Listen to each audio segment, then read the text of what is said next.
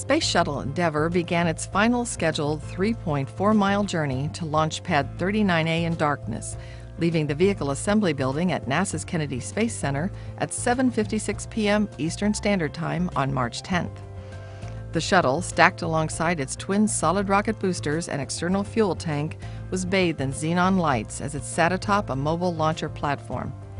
Carried by one of the crawler transporters, the almost 8-hour roll to the seaside launch pad ended about 3:49 a.m. At the pad, technicians will continue launch preparations during the next 6 weeks, and the payload bound for the International Space Station will be loaded in the shuttle's cargo bay.